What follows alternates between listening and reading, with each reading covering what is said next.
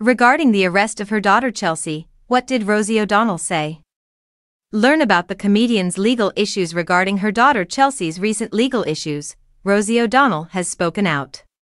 The comedian's daughter Chelsea was taken into custody on October 11, 2024, and she is charged with serious offenses like drug possession and child neglect.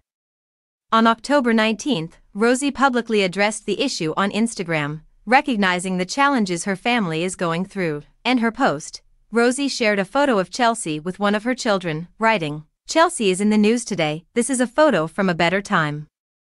She went on to say that Chelsea's struggles are nothing new, writing, "Sadly, this is not new for our family. Chelsea has struggled with drug addiction for a decade. We are all hopeful she will find her way out of this deadly disease."